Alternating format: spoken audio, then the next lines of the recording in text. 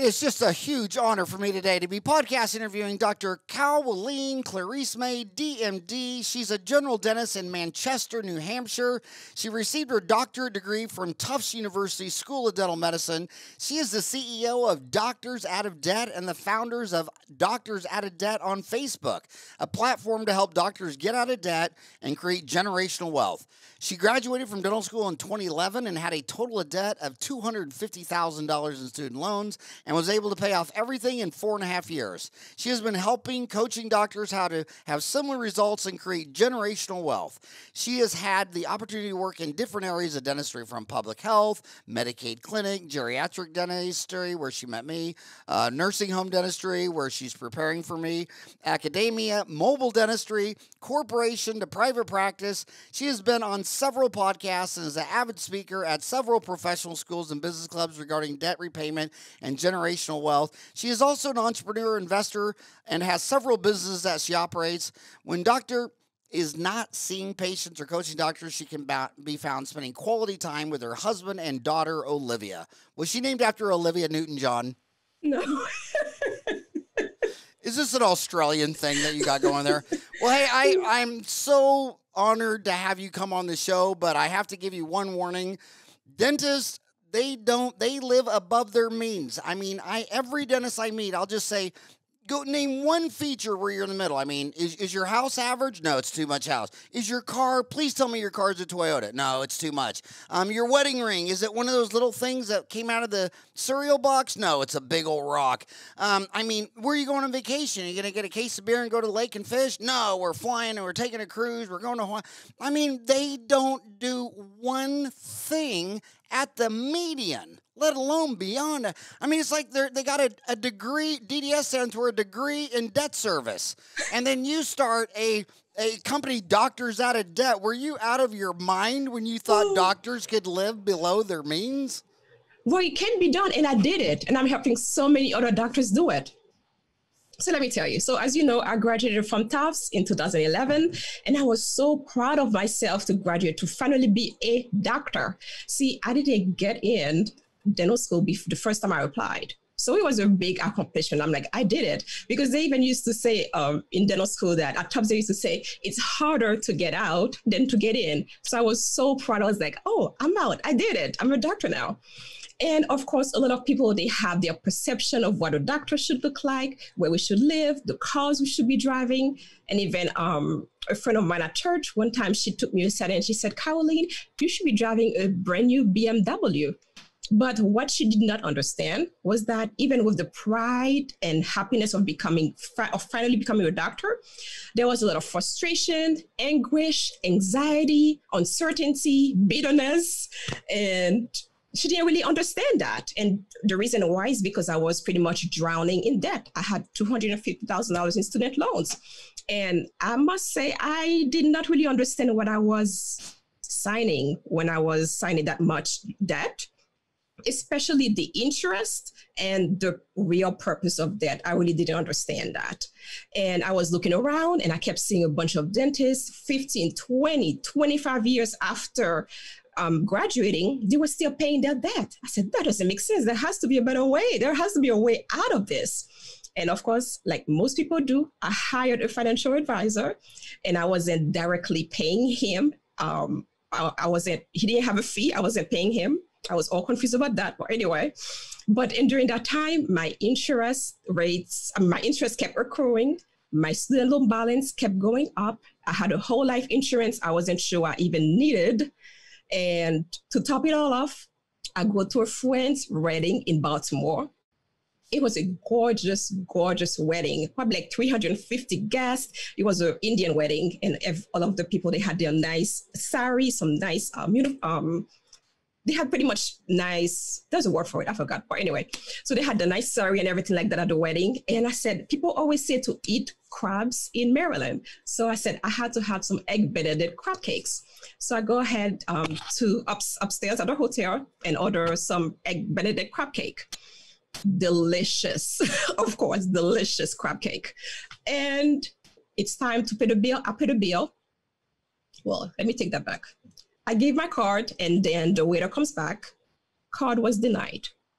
Do you know how embarrassing that was? And again, like I said, it was a big Indian wedding. That was a friend from dental school. She was marrying her fiance, he had a PhD from MIT. So just to give you an idea, well-educated people, they have well-educated, well-to-do friends, or in that area, in that restaurant, everybody was looking at me. That was embarrassing. I said, this is it. This is not the dream. I'm not going to live like this. I didn't spend an extra year trying to get into dental school to have that kind of life. And within 4.5 years, I paid $250,000 in student loans. And my money, instead of paying Sally Mae, I'm investing, syndication, crowdfunding, real estate, the stock market, day trading. I'm paying cost cash. I'm helping my family financially. I prepay my vacations. I'm buying cost cash. It's the best thing ever. It's financial freedom. I didn't have any stress during the pandemic. And I think the dentist should get into the program and do that as well. Well, you know why Americans always recommend you buy a BMW? No, tell me. It's the only foreign car company they can spell. BMW. But yeah, BMW. But you know, the bottom line is, I mean, I've been out of dental school since '87, and every time I meet someone like you, I'm sorry to say this, but they're not born in the United States. They're always from Africa, the Caribbean, Asia. I mean, you go to. I mean, this sounds racist, but it's absolutely true. You go to UP. You go to San Francisco. They got UP. They got 2 dental schools there. University of California, San Francisco, and UP. If you were born in America, of any race, religion, ethnicity, whatever, you graduate from school and you go buy a BMW and you go get a nice condo or a house or whatever, and you go work for someone else, and they graduate at 25, and I come back and I catch up with them at 55, and they just upgraded their house to even bigger on a 30-year loan, and as soon as they make their last payment on the BMW, they go finance a Range Rover for 5 years, and then you'll meet somebody there. And she graduated from UP, and she's not going to be a wage slave laborer for someone else. She's not going to go give up her means of production and be working for you. She goes and buys her own office, and I say, well, where's your car? Where's your house? She lives in the damn office. She doesn't have a house, and her iPhone is her patient care. You come back 2 years out of school, and she paid off, or 3 years or 4 years, she's paid off UAP. One of these girls I was talking to even had to prove to me and went and showed me her cash. And I'm like, dude, you don't have, this is insanity. She thought it was safer in her bedroom, in her closet, than in the bank. But the bottom line is, every time I meet someone like that, 100% of the time, they were not born in the United States. And if a dentist was born in the United States and is not using other people's money by say 40, they're lying. I mean, and if this isn't true, and by the way, all I want for Christmas is you to subscribe to the YouTube channel. But tell me who you are debt-free, and then tell me where you're born. And so now I got to ask you, were you born in the United States of America? I was, but I grew up in Haiti. And I must say that's where I got all of my... You're the first one. Holy moly. You're the first one. I'll never forget this moment in life. But how young were you when you moved out of the country? Oh. So I grew up in Haiti, and I came here when I was probably 19. So but you were born here, but grew up there. Okay. Yes, pretty much. So most of your influence. So my parents were here. My mom is a doctor. She was taking some courses at Harvard. So I was born here. And then when everything was done with her training, we all went back to Haiti. But again, a lot of money, what I know about money comes from my parents. They pretty much instilled all of those values in me. So I definitely see what you're saying as far as it must be a little bit cultural, but those things can be learned. Again, the doctors that I work with, and when I say doctors, I mean dentists, physicians, pharmacists, and vets. And oh my God, did you see that in the news where Joe Biden's wife called herself a doctor, and I saw that, and the Neanderthal Cretan news team said, "Well, she's not a doctor." Well, I'm sorry that you're so dumb over there at Fox News that you don't know there's more than one kind of doctor. They're actually called a physician, you idiot. And it's the same guy on Fox who, when he was interviewing the chairman of the Reserve during the 2008 financial crisis, who had a doctorate from MIT, where that wedding guest you were talking about, and he tells the guy, he refers to him by his first name, Mr. Bernanke. It's like, and then he tells him that he goes on to tell him that he's never owned his own business. And then this guy, it's like, I mean, it's just, it's so insultory. I wish physicians would stop letting people call them doctor and call them a physician, because because in an era of fake news, I don't care if you're telling me about archaeology or art history, it really means a lot to me that you got a PhD in it. But anyway, sorry about that. Sorry for interrupting you, but yeah, my gosh. But so there's a lot of doctors in your family. Yes, my mom is a doctor. My uncles, cousins. Yeah, we have a few. We have a few. Yes. You're saying that you learned the values of your money from your parents, and what I see is that they can talk about some subjects scientifically, then other ones are very emotional, and it seems like money is so emotional. They don't want to let you. They want you to think they're rich, so they lease a Beamer. They live beyond their means because it's part of their identity and self-esteem. And then when you say you're not really a Beamer boy, you're a used Chevy boy, and you should be sitting on the bus. Do you think money? Do you think when they think money, it gets emotional? Oh, definitely. It's a very emotional thing. It's very emotional to be broke as well, But let me say, so growing up, our parents, or my parents, they always included my sister and I in financial decisions. And a lot of parents, they might think, oh, kids, you're a kid, you don't need to hear about money. But I think that really made it comfortable for me to talk about money. So at dinner table, my parents would be like, so we're thinking about buying a car. This is the car we're looking at.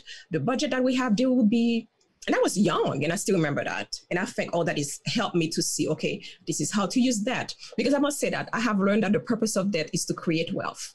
If we are taking out debt for whatever it is, student loans, car note, furniture, you are creating debt.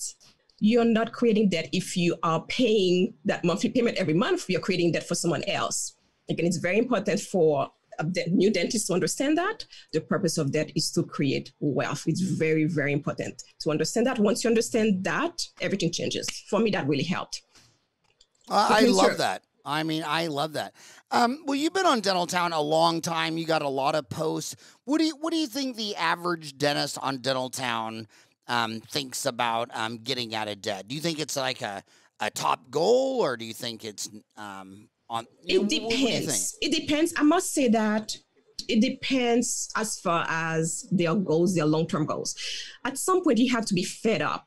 If you're not fed up, you're just gonna be pretty much putting the student loans in the back burner. So, for example, I have a few clients. They are only doing IBR, which is income-based repayment. And other ones, they just pretty much consolidate the loans and just pay $600 a month towards their debt. And then 20 years after, they are owing more that they had originally that they originally had to pay back, and it's just not a priority for them. And some people, they say like, I'll just die with my loans. I'll just die with my student loans. I'll rather invest the money in mortgages or focus on paying my credit cards and other stuff like that. And so for some people, it's not a priority until you become fed up. And for me, that's what happened. I was just fed up. I was like, I don't need this. 7% interest. I can just refinance this. No, I don't need to do this. So, you made a post on says best financial decision you have ever made. And this is a big thread because they're talking about, you said, hey, I was able to refinance with First Republic Bank. I think that's the only way I was able to pay off my student loans in 4.5 years. That, and listening partially to Dave Ramsey, call him, feel free to private message for me your details.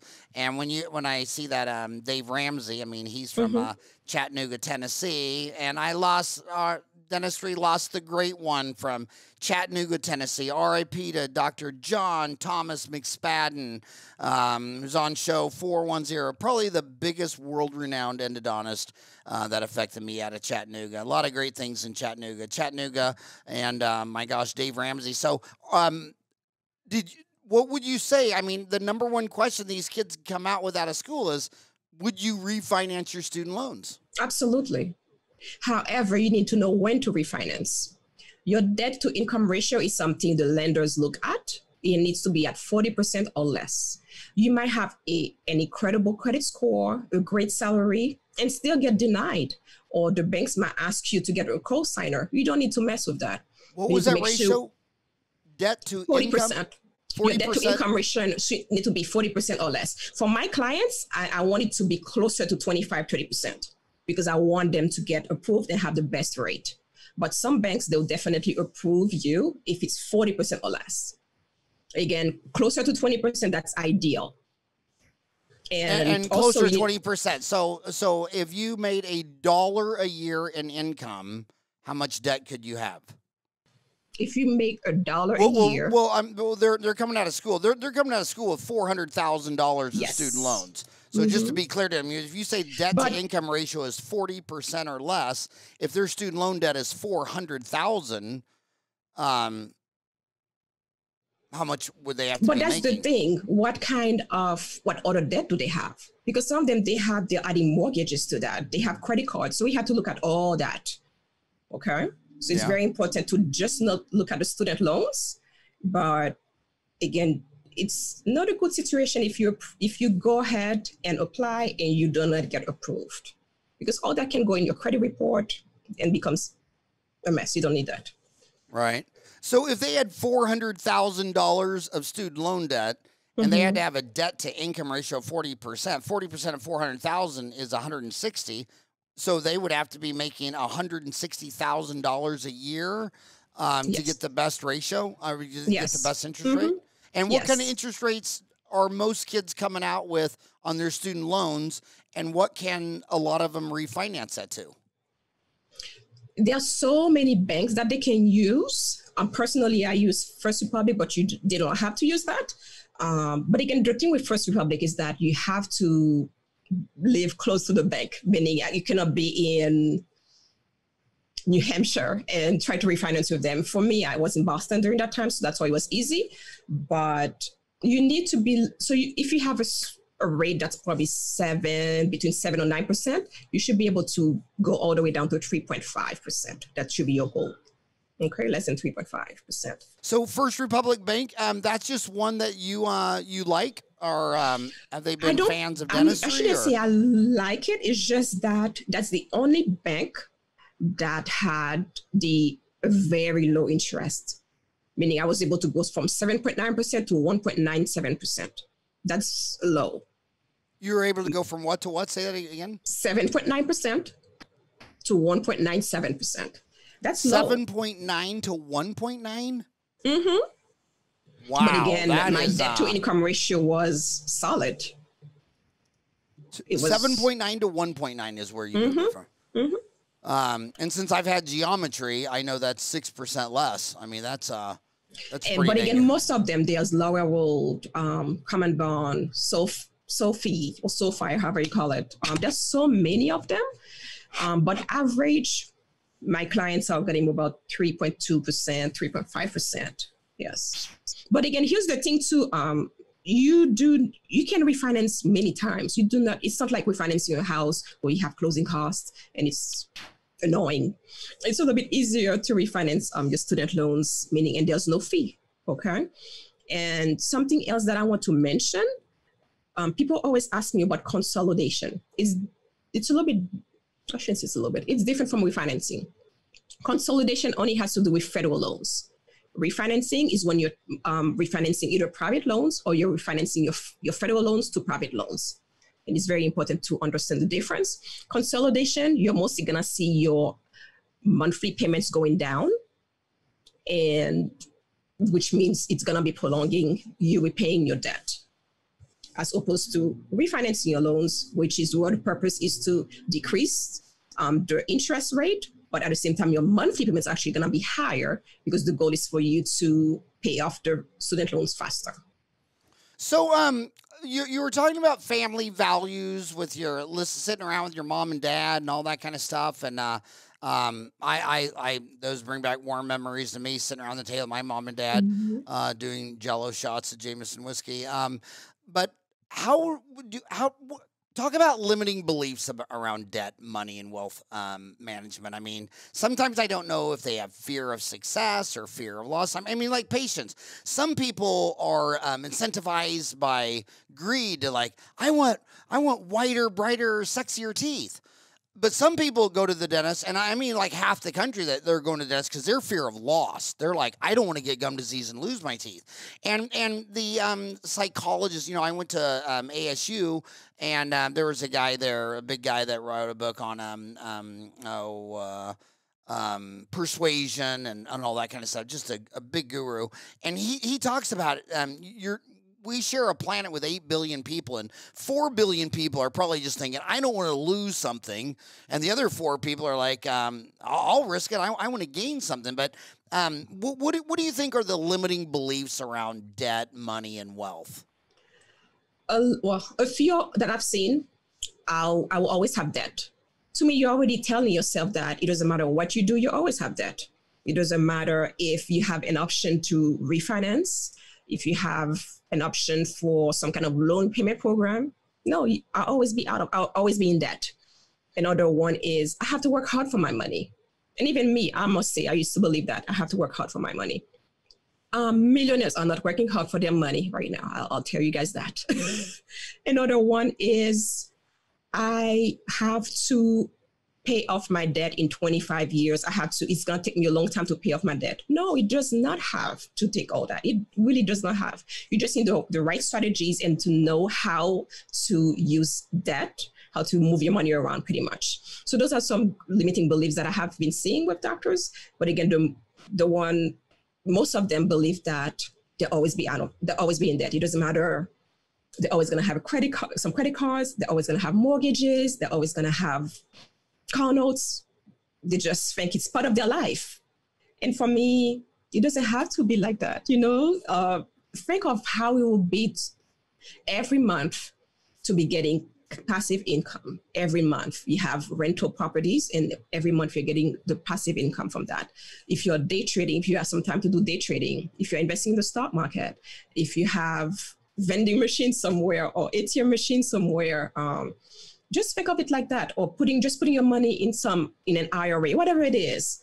That's a better use of your money. Okay. But again, sometimes when you have those limiting beliefs, it just, like the name entails, limits you. Yeah, and my gosh, some of them around here are driving me crazy. Like someone will tell you, okay, so they God, you said so many profound things. I got so many things I want to talk about. I mean, my God, you said the purpose of debt is to create wealth. Yes. She's talking about investing in something that makes money, investing in your house and your boat and your car and your vacation. And I mean, that is consumption. I mean, and it makes sense because think about this. A lot of kids could have got a job at McDonald's for $10 an hour and worked for 10 years to save up to go to dental school in cash. But they borrowed other people's money, OPM, went to dental school, and then paid it back, not $10 an hour at McDonald's, but $100 an hour at a doctor. So debt is leverage. I mean, you can leverage your way up, but that's not how dentists use debt. Their debt is on a 4,000 square foot home, a 3-carat diamond ring, a Range Rover, a vacation to Hawaii. They just spend. But again, so let me say that before I forget. It's okay to spend money on luxury stuff.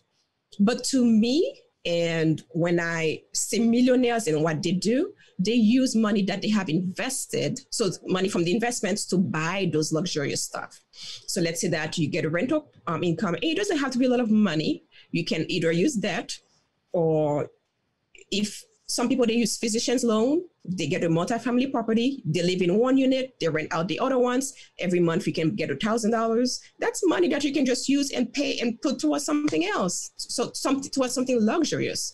So you don't have to use your money your hard-earned money to pretty much buy stuff that don't really bring you value, just pleasure. I hope that makes sense. Yeah, whenever I hear someone getting slammed, I always think, well, where's that coming from? And it's like a law. No matter how dumb a law is, it comes from a scar. Somebody really felt scarred, so they wrote a law. And it might have been 100 years ago, and it may not apply now. But I just want to remind you of some of the scars I've seen. The Y2K run up from 1994 to the end of 2000, I saw about 86 dental offices just lost everything. And some of these dentists, I would talk to them, and I'm like, well, come on, let's do something. Like, you got several cars. Let's sell off some cars. They were all leased. Well, you bought a house for $1.1 million. Let's downsize that. Oh, well, then he took an $800,000 loan on the house and added a swimming pool and a tennis court and this and that.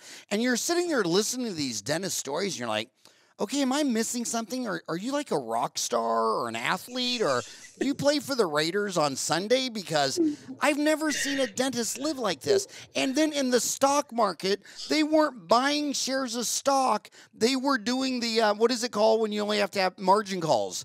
They were only buying 10% of the stock to buy it and hold it and play in shorts. And I'm like, okay, you spent 8 years becoming a dentist, and now you're playing with the boys on Wall Street with borrowed money. And then I saw it in Lehman's Day. In August 15, 2008, same damn thing. And I want to tell you another thing, limited liability partnerships. What that means is you have limited profits and maximum liability if it goes over. So if 4 dentists go, and I saw this, 4 dentists in my state, we're going to do a condominium golf course development. And I'm like, okay, who here comes from a long line of condominium golf course development? Was it your dad, your mom, your sister? No one. They're just dentists. They're like, hey, dude, I'm a dentist. I'm the smartest one in the room.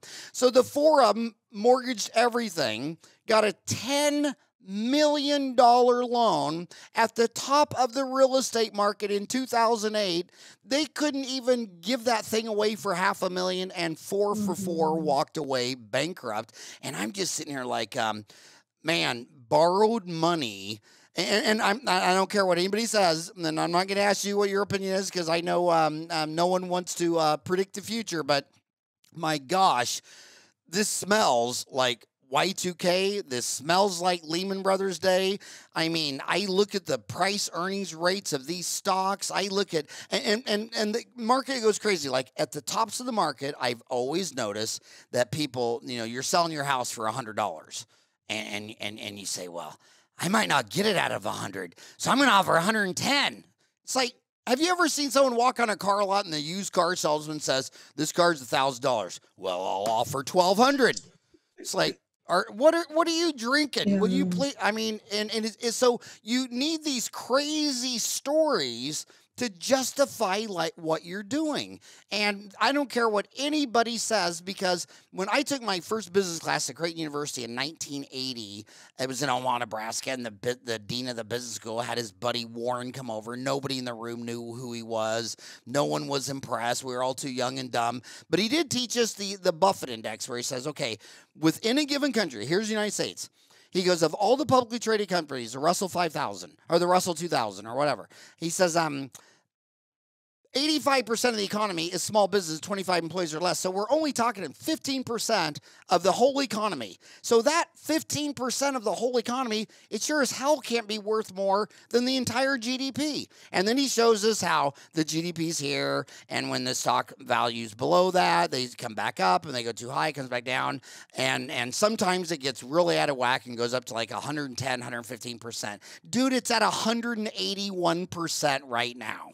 181% right now. Then there's that other thing, price earnings ratio. Okay, I buy a stock, and the dividend, the profit, the earnings of the company, it takes about 6 years to pay it back. And historically, when my ancestors couldn't get out of Ireland, and they would sell themselves as indentured servants, and they'd say, okay, we'll bring you to Argentina, United States, wherever, but you work for me for 6 years. What if they right now Tesla's at 100 years earnings? What if I came up to you and said, "Well, I'll give you a free trip to America, but you got to work free for me for 1 century." You're like, 1 century? I mean, did you say 1 second? I mean, so right now, right now, 1 share of Bitcoin could buy you 5,000 barrels of oil and a new car. Are you stoned out of your mind? I mean, so I will ask you, is it getting a little irrational, exuberant? It is. It really is. So, and I think that's when sometimes too, we shouldn't be making financial decisions based on fear or any kind of emotions. Sometimes you just have to relax, take a deep breath, reassess. It's very important not to make financial decisions when you are freaking out or anything like that. And a lot of people did that during the pandemic. So, and I mean, we're still in the pandemic, but definitely it's getting. Well, let's talk about the pandemic. Did that change anything? Did that change you? I mean, and when you're talking about your business, by the way, the website, it's doctorsoutofdebt.com. Mm-hmm. And it cost $100,000 of debt to join the website. Wow. I did not see that coming. I am shocked at that. So if they want to contact you, doctorsoutofdebt.com, is that the best way? Yes, that's their easiest way, yes. That's their easiest way? Okay. Yes. And everything's there. If they need to work with me, doctorsoutofdebt.com, upper right corner, work with me, or they can send me a message. Yes. And I'll respond, always respond. So did the pandemic, because you know what doesn't kill you make you stronger? What has your Doctors Out of Debt, has anything changed since the pandemic? Yes, I'm becoming busier. You're getting busier? And why is that? Because people are realizing that they need to be out of debt and they need to have multiple streams of income. You cannot just rely on one income. And at the same time, debt is like the middleman. It doesn't matter what you do. If you have debt, you're going to keep, or I mean, when I say debt, I mean the 6-figure debt, you're going to keep having the negative net worth. So you need to get out of debt and to be able to start creating the wealth, meaning with the passive income. So it's been busier, definitely. During the pandemic, clients paying 7 credit cards in 2 months. Their credit score going from 764 to 817 in just right now. I'm talking right now. $10,000 paid towards college tuition, or I had a pharmacist that I work with, $117,000 that she paid off in 24 months.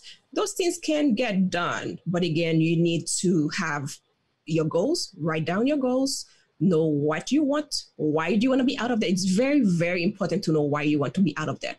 Because being out of debt is it's not the end goal. What is your end goal? It's very important to know why you want to be out of debt. Is it to have financial freedom? Most people, that's what they want, but that's what I wanted. Is it to pay for your kids' tuition? Is it to buy BMW? What is it? So it's very important to know why you want to be out of debt. But again, yeah, I've been very busy during the pandemic. And you know why I didn't pay off my credit card during the pandemic? You did not. Well, you know why though? Because the thief was spending less than my wife. I'm like, I'm not letting that guy get out of there. He can have it. But I want to say this quote. I hate to say this quote 3 days before Christmas. I mean, I hope my mom isn't listening to this one. She'll have a heart attack. But there's a lot of people who say you should change out all your friends every 10 years. And what I'd say is if you're going uphill, I'd say hell no. But if you're going downhill, you might think about it, because misery loves company. And there's 2 groups of dentists. And I'm in both groups, because one drinks beer at the bar and they can't find anything right with dentistry and it sucks and the insurance companies and all that stuff. But man, they like beer and they like football. And then there's other ones who, man, they get together and they're just all energy and it's all productive. And it's like, you know, they've always said that you're a product of the 5 people you hang around with the most. It's and true. And a lot of people get, after they got, you know, they were so afraid of getting divorced, paying all that alimony, and then they realized, my God, well, if I would have stayed married to her, I mean, the alimony was like a going out of business sale. I got rid of that one for 20 cents on the dollar. I mean, there's a lot of dentists. I mean, I was at dinner. You know how many times I've been at dinner and I said, so what do you do? And they go, oh, I'm a stay-home mother. It's like, dude, your kids graduated from college. What the hell are you still washing their diapers? I mean, they just justify anything. And it's like, really, and I, by the way, I've had some of my friends' wives will never talk to me again, simply because I told their husband that I said, the only thing I can figure out your wife does is destroys $10,000 of capital a month.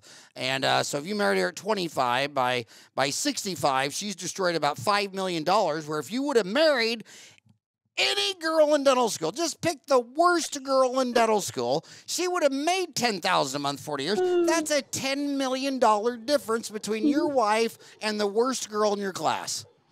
And I always say that one of the best... Go ahead. Oh, well, the number one cause of divorce is marriage, and the number one cause of putting your kids through college is having a kid. And everybody that talks about money management never talks about the 2 most important things. If you don't get married, you won't get divorced, and if you don't have any kids, you won't have to save up for their college. So just stay single forever and never make a baby or get married. Is that what you recommend? That is so funny. But Did you get married? Did you get married and make a baby? I did. Well, then you can't be a financial advisor if you're pro-marriage and children. But this, you know, I always say the biggest, or maybe one of the biggest financial decisions that you make is who you marry. It's so important to have someone with whom you have similar financial views. Don't just marry to be married.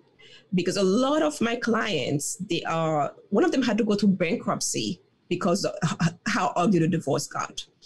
And another one, she got divorced and then fell into a depression, and then it can get very messy. So it's very important to choose your mate wisely. Okay, but well, let's talk about that, because when you look at, when people say things, I mean, you got to realize that, you know, you have the present. I always put that on the x-axis. And then you got 5,000 years of recorded history, which is just Polaroid pictures in a box under your bed. They're not really tied into the present. And you sit there and you look back, and doctors, dentists, lawyers, women always marry up, and men would have to marry down. I mean, in all cultures of all histories, you go to India, the untouchables trying to, if she's hot and sexy, she's trying to catch a Brahma, right? And if you're on the wrong side of the tracks and you see some guy on the other side of the track, so women leverage their, I mean, in the peacock of beauty, they're the beautiful ones. They marry up, and I go to the guys in dental school, and the women in dental school, they all married. It's like a third of them married another dentist in their class, and the rest all married lawyers, physicians, accountants, and then the dentist. I mean, he could be the smartest guy in the class, and he marries the waitress from the Waffle House because she was so hot.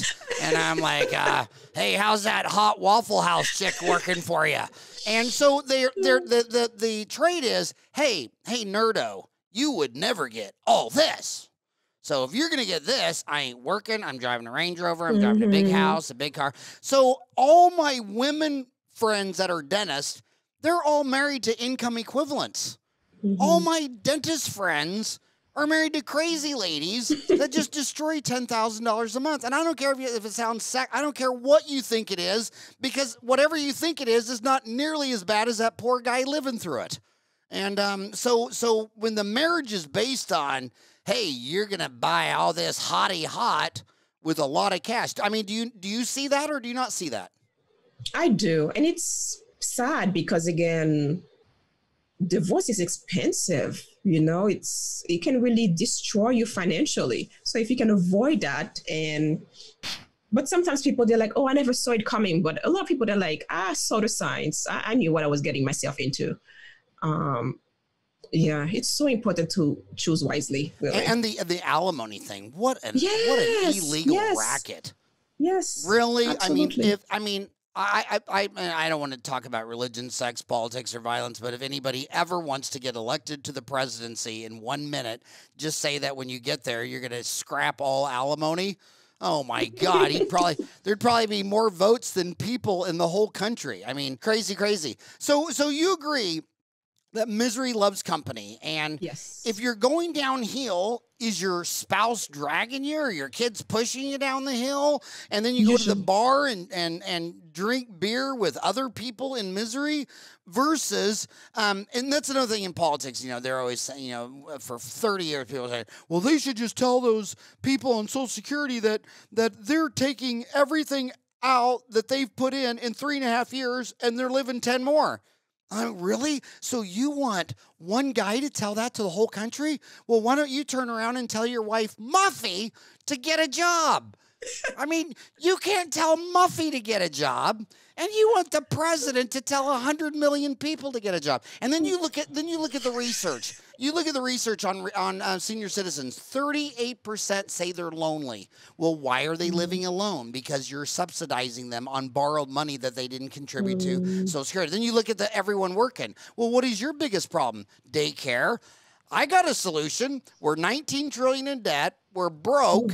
Why don't we cancel your mom's Social Security? Then she'll have to move in with you, and then you got a babysitter, and then she's not lonely. And little grandchildren. I got 7 grandchildren from 13 to 1 month, and I guarantee you the coolest thing besides your mom and dad is grandma and grandpa. And my gosh, I love to sit around and read them bedtime stories until their mom makes them go to bed, because I kind of change the stories around a little bit. Like, you know, I said, they say, you know what we're going to do for Christmas Eve? You know what do you want for Christmas? I said, I know what we're going to do for Christmas. The next time the ice cream truck drives by, we're going to get on our bikes and follow them all the way home.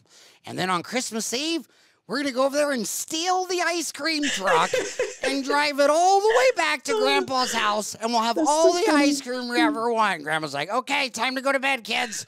That's too funny. But so I mean, if you're really, you know, if your marriage is falling off a cliff, that you change out your spouse. Well, it's the same with your friends.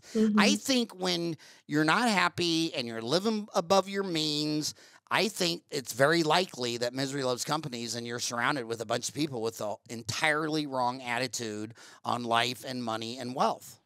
So usually your friends or your close friends, you guys are you have similar salaries, driving similar cars, living in similar neighborhoods. You travel similar countries.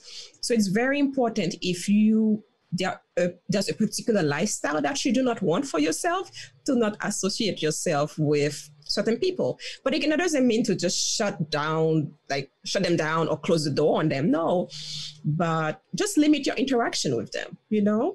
And because even for me, when I was going through my debt repayment journey, I had to cut a few people loose. I mean, cut them off. What's the expression? Cut them off. Cut them off, cut them loose? Yes, cut them. Yes, exactly. I just bury them in the backyard, but that's... I had to, just because they were so negative. And because even at the beginning, I was negative myself. You know, I used to think negatively about money, people who have money, you know.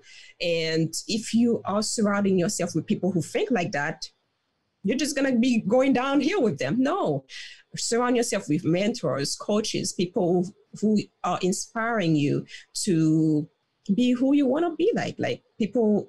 Do you want to be a millionaire by a certain age?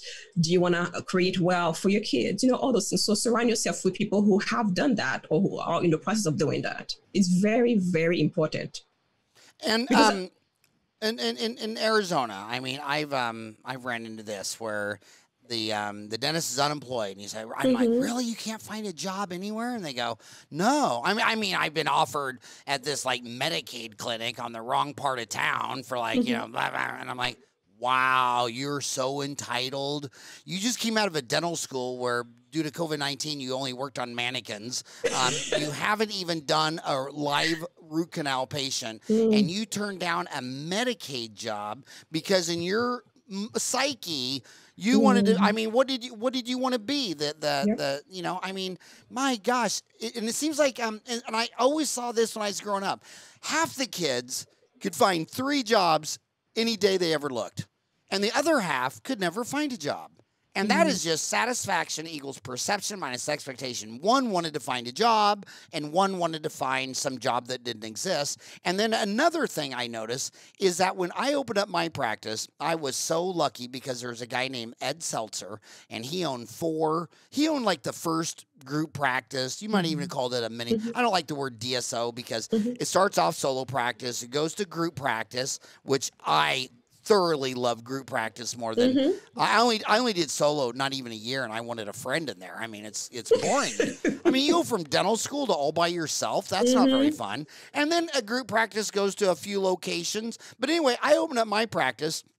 And when it was under construction, he had 4 Sunshine Dental Clinics, and they were open 7 to 7, 7 days a week. He let me work, and no one would let me work for him because I had an office going, and they knew when I opened I was going to try to steal their patients. Ed said, I don't live in fear.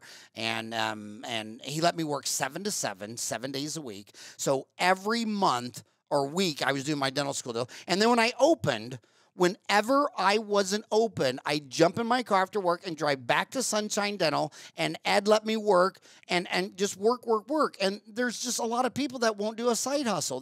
I'm like, and then you say, well, this doctor on the other side of town is looking for a hygienist on Saturday. Why don't you go be his hygienist on Saturday for $40 an hour? Well, I'm not doing that. I'm like, where does that come from? Are you lazy or stupid? I mean, which? So talk about that. I mean, first of all, do you agree with that? Do you see that? Absolutely. But for me, I am the kind of person, I never, ever had one job. Even when I was in college, I always had multiple jobs. So when I had graduated from dental school, I work at a health center. And the benefit, I guess, of working at a health center is that you can apply for a loan repayment program. So I had that. So I had the salary, and I had the loan repayment program, and something else to do with having positive mindset, surrounding yourself with positive people and all that. Out of nowhere, a dental assistant comes to me and said that, oh, they're looking for a dentist to work on military members. Are you interested? I heard they pay pretty well. I said, sign me up. So here, 3 jobs already, and I use all that to be able to pay the debt. And I'm not saying dentists should do that or when they are after graduation, but it's good to sometimes at the beginning to be open to opportunities, because sometimes the opportunities can become bigger opportunities, that can definitely open other doors. And, so, and sorry, and another thing is when I got out of school, I mean, there's no pandemic. Well, the AIDS, the HIV just started, and I got out of school in '87. So I lived. This is my second virus rodeo, and that HIV went on to kill 36 million people. And it was just an atrocity. Without a pandemic, I was able to. The requirements were 75 fillings, 50 extractions, 15 canals of endo, and 15 units of denture. So an upper and lower denture be 2. And my gosh, I come out of that thing, and when you do or side gigs, especially in group practice DSOs, like I was only good enough to pull out the top half of the tooth. And then one of the other doctors in the clinic would have to come pull out the bottom half. I was really good at extracting crowns, but then I'd have to get my buddy Nagish Gidwani, and he was so nice. He's so loving. He just looked at me like he was like trying to keep me motivated. Like, you keep going, Howie, and he'd pop out the root in like 1 millisecond. I mean, it was just like and then. Doing that on your own patients is not really a practice builder. But I'll remember one time, it was just recently, maybe in the last 5 or 10 years, I looking at a root canal and I thought, what idiot did that root canal? I mean, this is like the worst root canal. He should have his license taken. I mean, was he drunk? And my assistant says to me, Howie, you did that in 1987. And I thought, oh my God. I mean, I have never seen such horrible work. and it was my own. So getting a side gig, and like if you're afraid of molar income, well, if you're got a side gig in a group practice where if you can't find the MB2, some older guy will find it in 1 millisecond. If you can't get out a root tip, somebody who's not, didn't have a head injury. I assume I had a concussion. I at this part of my life, I assume I played in the NFL when I was so young that I don't remember it. But I mean, my gosh, just go work. And that is the one thing I notice on money is if when you have a part-time job, like when you work Monday through Thursday 8 to 5, and you're off Friday, Saturday, Sunday. Friday, you're bored, you go golf. Saturday, you're bored. Then Sunday, you decide you're going to go to Home Depot and start a redo my bathroom project for $5,000. And when I was working every day, 7 to 7, 7 days a week for 4 months until my office got open. And then whenever my office wasn't open, still finishing till the 7 p.m. and on the Sundays and all that kind of stuff, you don't have time to spend any money. It's like this pandemic. Look with this pandemic. Yes. Look how much this pandemic showed you how much money you don't have to spend. And in fact, my wife actually found the oven. She had no idea. That's where I used to hide everything from her because I knew she would never find the oven. But I mean, I think this pandemic has showed you that you don't need to do everything you used to do. And to go back to the money, to the side jobs. So when I was at Tufts during the 4th year, I believe, I worked as a hygienist because Massachusetts, they allow you after your 3rd year to apply for your hygiene license. So I did that. So I worked as a hygienist. And it was very nice to do because I got to see different offices. And they were paying me $40 an hour. And of course, that money, I used it well, I should say. But I think it's important to always have a side gig. And that side gig either in form of active income, meaning you're actively working, you're giving your time and then you get your salary or some kind of money, so salary, or passive income. So it's always good to have something on the side that you do in addition to dentistry. Since I'm talking to dentists today. Another question they always ask, and I want to know what you thought of this, is they say, well, I'm not going to start savings for retirement because I still have student loans. And that's, I get the question there. So how would you answer that question? It really depends. If you really, really want to be very, very aggressive, meaning pay off your debt in 3 to 4 years, it's okay. If you don't pay anything, it's meaning you should be able to make that up, However, the best time to start saving for retirement is at birth. When you have a social security number, your parents should be saving for retirement for you already. Have the custodial and 529 accounts open. And when you start working, you have an IRA. Don't wait until you're a dentist to open an IRA. No, that's too late. As far as retirement, time is on your side, meaning the earlier you start, the better.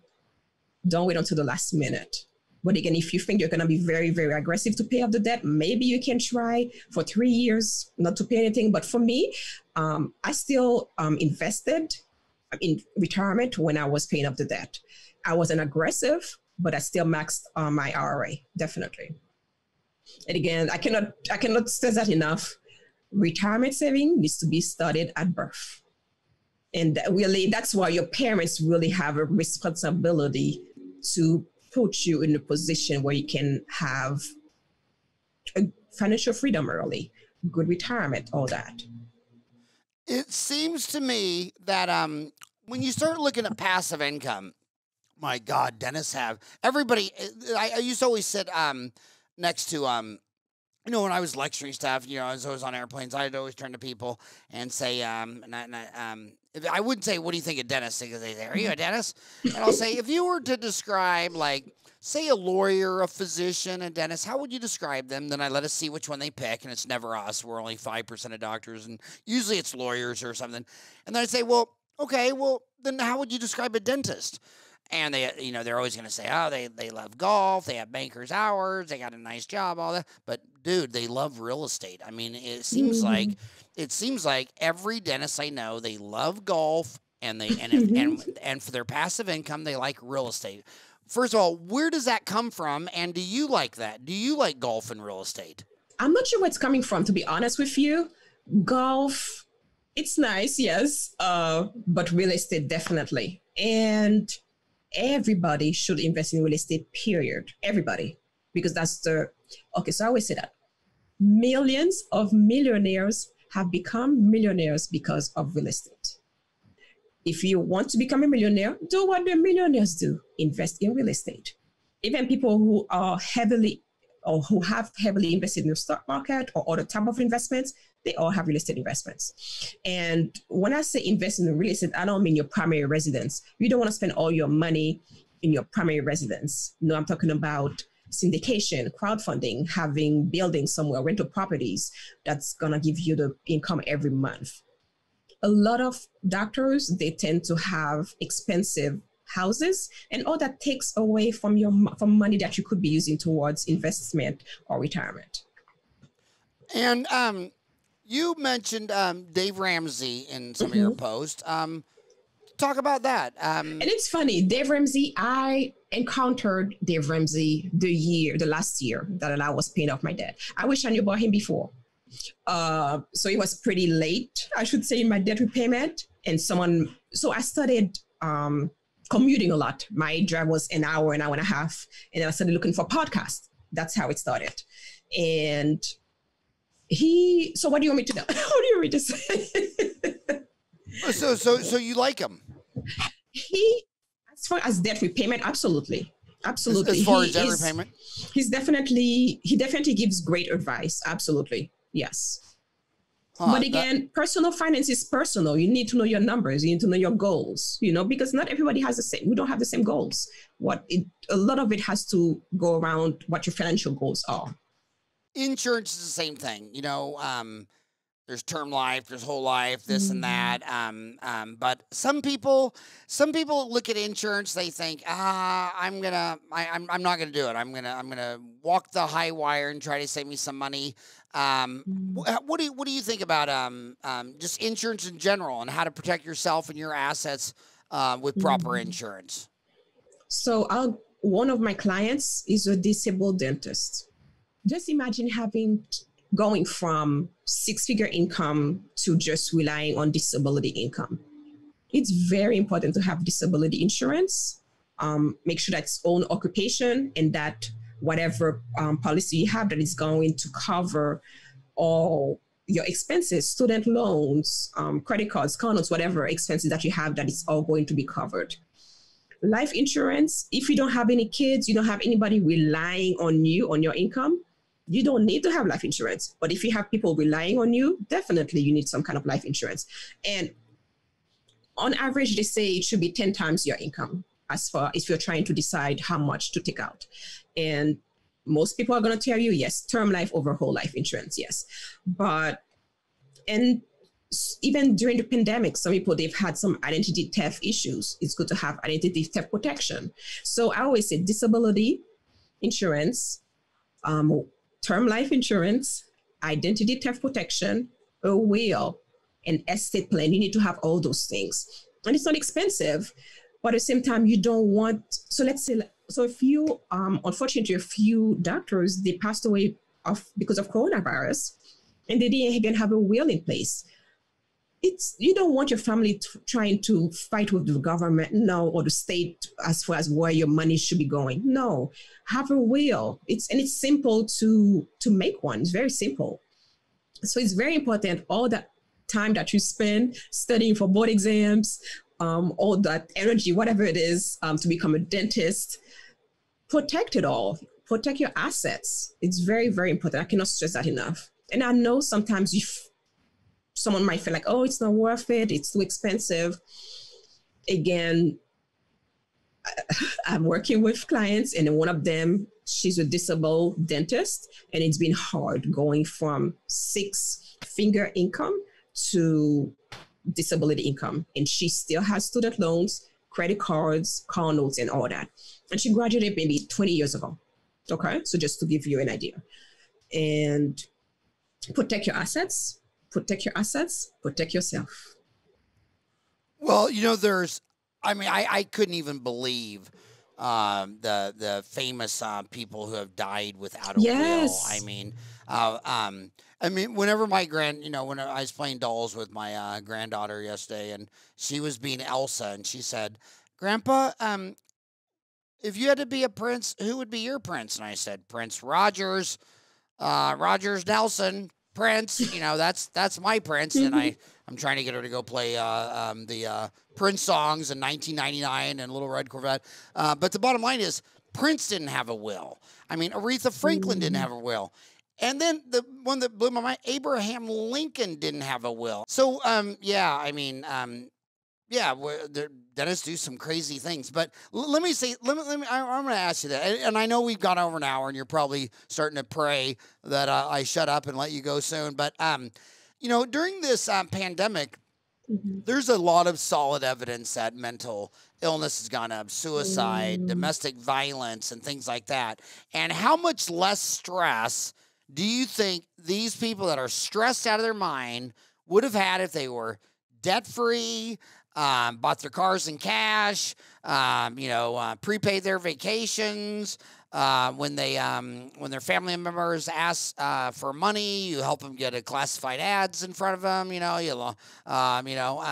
how much less stress would there have been during the pandemic if people had been making better financial decisions before this impact wiped out 40 million jobs? 100% less stress, I guarantee you. The financial peace that comes, or the financial peace of mind that comes with debt freedom is unmatched. There's nothing like it, period. Nothing like it. And it's a very emotional thing, especially for student loans. Once you pay that off, you just feel you're just free. You're just, oh my gosh, like I can do so many other things. Like, why was I giving my money away to Sally Mae or whatever your loan servicer is every month? It's, oh my gosh, it's perfect. No stress. It's so much better. So much better. Okay. There's not one day that I wake up and say, man, I wish I still had student loans. Oh, I wish I still had debt. Never. No one says that. No one wants that. No, the best thing is really to get out of debt and create that wealth. Because if you're not using the wealth to if you're not using debt to create wealth, you're just making someone else's money every month. And that's not fair. We work way too hard. As doctors, we should not be living under the burden of debt. No, have a stress-free life. Get out of debt. And I want to say something else. I'm not exactly the sharpest tool in the shed. My idea to become a dentist was because my next door neighbor, Kenny Anderson, was a dentist. Wow. Think about that. The mother of my 4 children, I was locker 54. She was locker 56. I met her 10 minutes before high school started. I've never invented a damn thing. And I was in Phoenix, and I had to drive by University of Phoenix online for like 5 years as it went from like one little building to 2 buildings, then a bigger building, then a bigger building. And finally, when it got to 10 buildings in 2004, I started Dental Town online, 489 courses. And I know on the website it says that there's only been 539,000 course views taken, but that's because most of all the courses expire in 3-4 years or whatever. But if you go look at all the course views since 2004, it's 1,539,000. And the average course is anywhere from free to like $36. But my homies are like, oh, I want to learn one thing. So I'm going to get in an airplane and fly across the country and stay in a resort and then go to a class and then stay there 3 extra days. And I got to take my family. How can you learn without your family at the resort? And then they fly back, and here I am, Monday Night Football at the bar, 2 shots of Jameson and 1 beer down, and say, okay, just tell me every single thing you learned at that course for $3,000, and they tell me like one thing. I'm like, dude, you could have taken every course on Dental Town. When I was in Cambodia and Malaysia and Indonesia, I met this lovely lady who declared herself an endodontist. And by the way, I want to tell you about this guy that just died. I mean, my friend. Oh my gosh, those endodontists back in the day. They didn't go to endo school. They just had practice limited endo school. And I was in a couple of towns where they had like 8 or 9 or 10 dentists. They said, oh, I just wish I could do pediatric dentistry. And I said, okay, well, I know for a fact 3 of those other 10 hate pediatric dentistry. And I said, have you asked the other 10 that if you just have practice limited to pediatric dentistry and swear to God, just like a pediatric dentist, you'll kick him out of here at 18 years old? And they went there, and of course, all the other 9 men said, hell yeah, take him, because they didn't have a concussion injury at youth. And now she's a pediatric dentist without going to pediatric dentist school. Another guy, you went to Tufts. Tufts is a great school, very, very expensive, but I know endodontists and pediatric dentists who were whining and crying to me about they couldn't get accepted into endodontic school or whatever. And I said, well, my gosh, Dominican Republic has 11 schools. Grand Cayman has schools. Why don't you go down there? You'll get accepted if you have a sack of cash, and then get your degree and then come back here. And they go, do you think that works? And it's like, well, of course it works. I mean, did you know there are purses sold that don't have Gucci written on the outside, and it's actually still a functional purse? So again, on these online courses, it's like, yeah, when you're rich and famous, I mean, I've gone to Koi Spear, Panky Institute, Mish Institute, LVI. I love them all, but I did it when I was rich. I didn't do it on a damn credit card. And why would you go spend $3,500 on a weekend if you could learn it online for $35? But anyway, that girl in Cambodia, she said, yeah, every night when I would come home, I would just go to YouTube and I would type in endodontic surgery, and I just watch YouTube an hour or 2 a night. And I would have let her do a root canal on me any day of the week. I mean, she learned it all for free, and that's what I call resourcefulness. Resourcefulness. I give you a problem. It's like the old deal, like, well, did you call him? Well, I didn't call him. I sent him an email. Well, did he reply? Well, I sent him a second email. Dude, it's been a week. I could have walked to his house, knocked on his door, and sat on his porch until he came home from work. I mean, resourcefulness. Why online CE? You can learn YouTube. You can learn everything in dentistry for free. Dental Town, 450 courses for under the price of a cab. I mean, Dentistry, I swear to God, it's almost like they spend extra time thinking, what is the longest distance between 2 points? Oh, God. And now you know why I don't have any friends. And thank you for talking to me before Christmas. By the way, I had another question about Tufts. You went to Tufts. Did that school ever get accredited? Stop. Yeah. Oh, my gosh. So last question. I know it's been over an hour. Last question. Your website is doctorsoutofdebt.com. Yes. What are my homies going to do? What are they going to find when they go to doctorsoutofdebt.com? And Facebook, you have a Doctors Out of Debt group. But what are they going to find on that website besides a partridge in a pear tree? Pretty much info on how to get out of debt, how to work with me, podcasts that I've been on, and some articles that I'm sharing, testimonials to see what other dentists or pharmacists or physicians or vets are saying as far as how debt repayment is the best thing to be able to create the wealth. It's a pretty fun website. Doctors Out of Debt, and you're on Instagram and Facebook. Mostly Facebook, yes.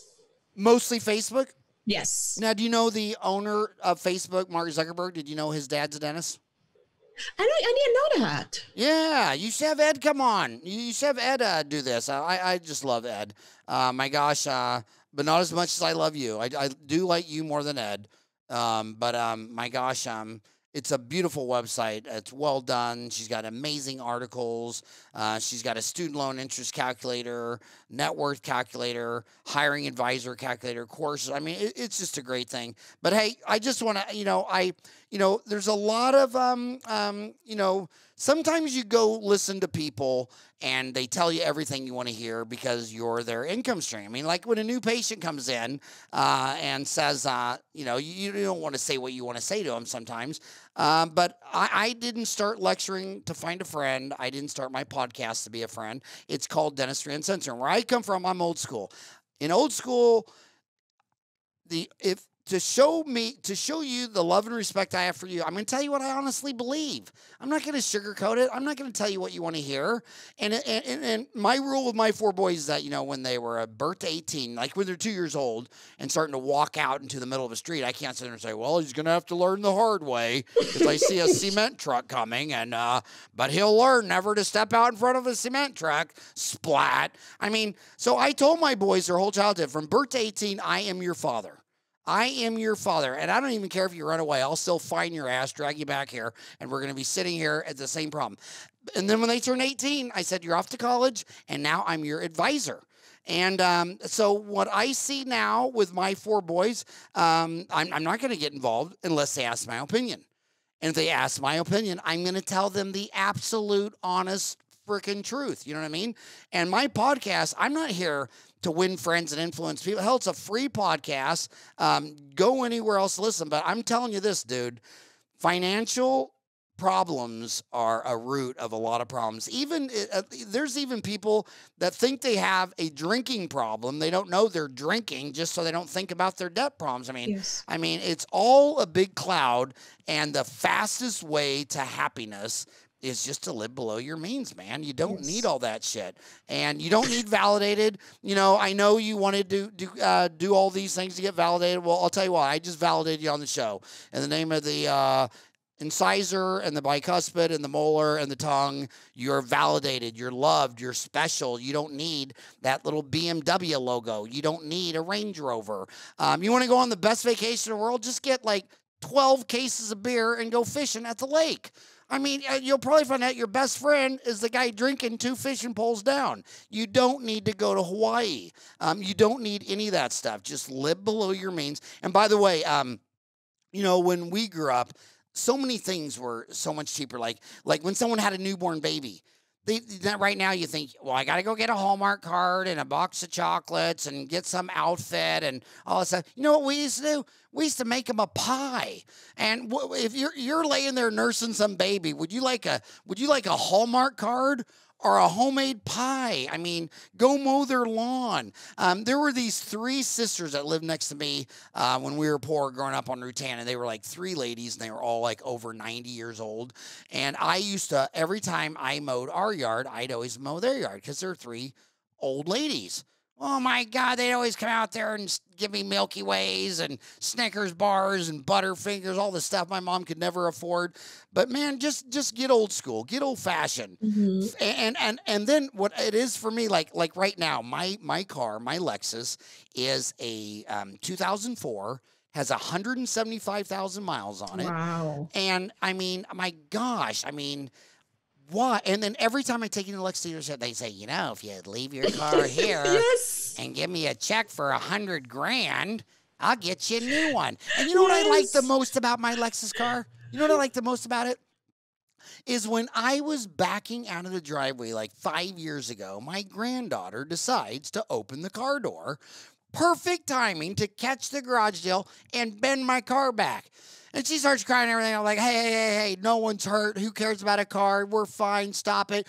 And then I I had to like bulldoze the door like 3 times to get it to shut. Every time I see that dent, I just think of my granddaughter, and then I just smile. I don't even want to sell the car because I have the warmest, fuzziest feelings every time I see that big dent in the car. And then when I come out of the grocery store and someone's left their their grocery cart stuck in my side of my car and scratched it. I don't care. It didn't mess up the dent. But hey, thank you so much for coming on my show. I love what you're doing. I love your mission. And my gosh, and I love my homies that they want to go to Spear and Coyce and Pankey. And I love the fact that they went to school 8 years to help you get out of pain with their hands. I love dentists, but they ain't good with money. They spend over their head. They spend over the degree. Carolyn, thank you so much for deciding to come on the show and get these dentists to stop spending money. Thank you so much for having me. And I hope you have a merry, berry, wary Christmas. You too, Doug. All right. Have a good Christmas and Happy New Year's. And everybody go to Instagram, Doctors Out of Debt, Facebook, Doctors Out of Debt, or read her 70-some posts on Dental Town. And hopefully someday you'll make us an online CE course to give them more tools. Absolutely. You got it. All right. Have a great day. You too. Bye-bye now.